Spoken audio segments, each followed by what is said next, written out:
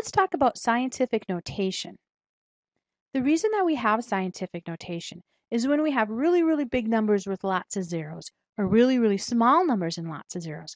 We can write it in a neat little package. So let's see, do you recognize this number? 300 billion meters per second. So what is that? That's actually the speed of light. Now how about this number? 753 trillionth of a kilogram. Do you happen to know what that is? That's actually the mass of a dust particle. Can you imagine if every time Carl Sagan was writing the speed of light, he had to write this huge number?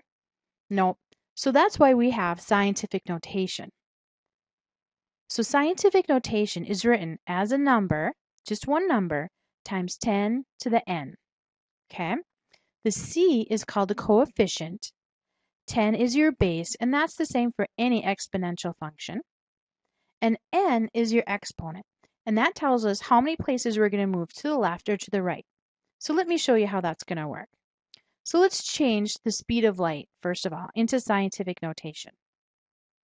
Now remember, scientific notation is c times 10 to the n.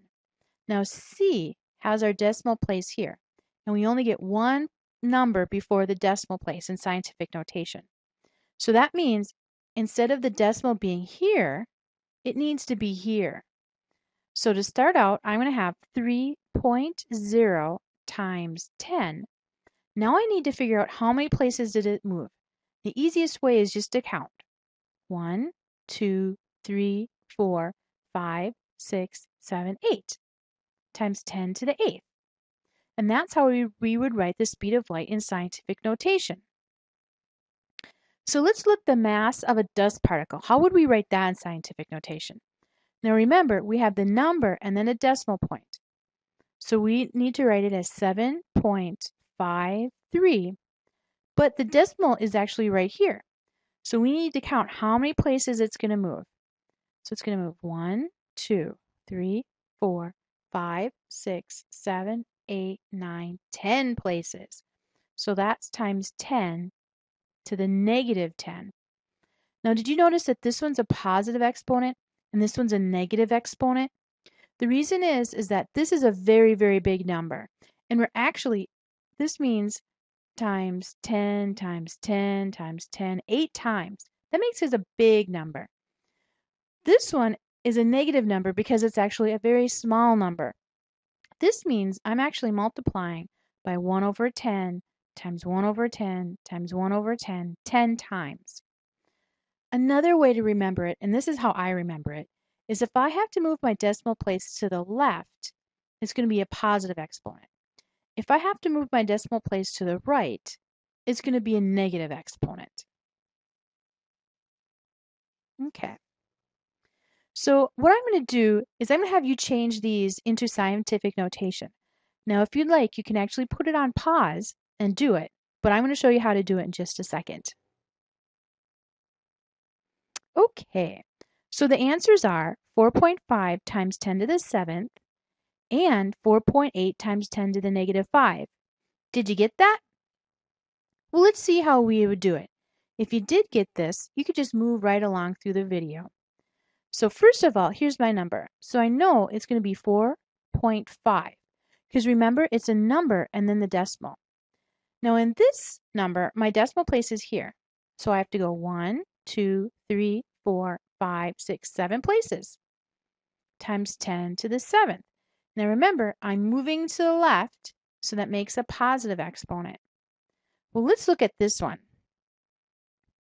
This, remember, it's a number and the decimal for our scientific notation. So I'm going to write 4.8. Now here's my decimal. I need to move it way over here.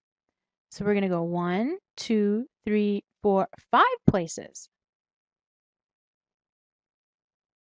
So that gives me 4.8 times 10 to the negative 5. Remember, if I move to the right, it's going to be a negative exponent.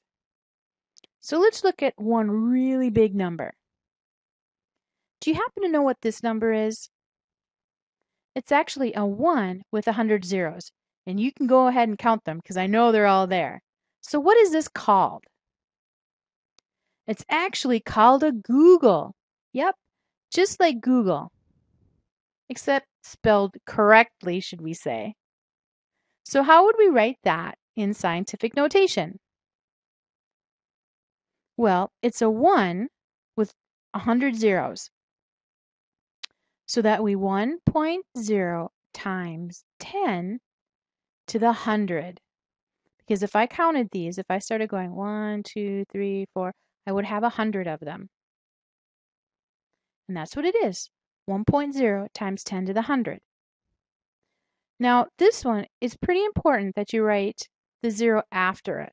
Some instructors will say you don't have to, but I like it, just so that I know that you understand where your decimal place is. And now this is where you need to go to your textbook and try some out for yourself.